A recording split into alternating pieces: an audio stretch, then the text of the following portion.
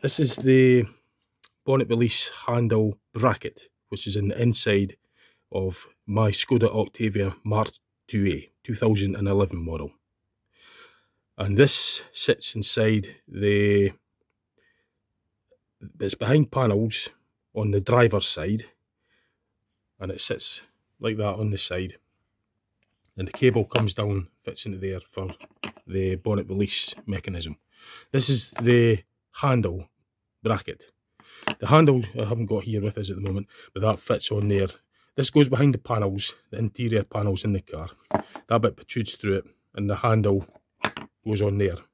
Well, on my original handle bracket, which is what this is for the bonnet release, that's the bit that broke off on mine.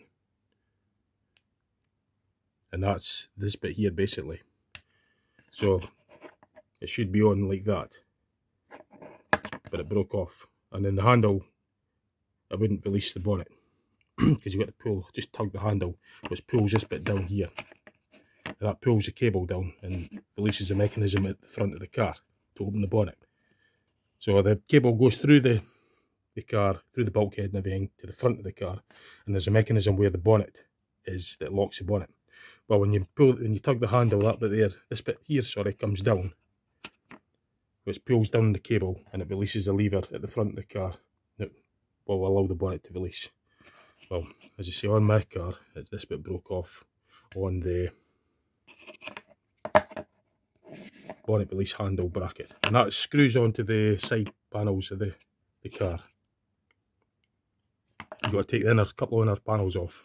It's just near the footwell where the bonnet release handle is. Well, there's an inner panel that's got to come off to get access to this.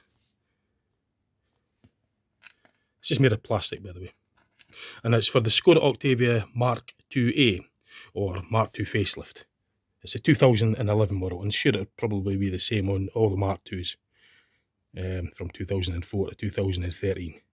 But mine's for sure is the 2011 model, and it's on the right hand side or the driver's side. Don't get them mixed up from the left hand side ones, because it'll be back to front. It won't fit. This is just the other side of it, by the way. So that screw there, that's what holds this bit mechanism, it moves down. So the handle goes on there, and when you tug the handle back that way, it pulls this bit down here, which pulls the cable down through the guide. It opens the release mechanism at the front of the car to open the bonnet.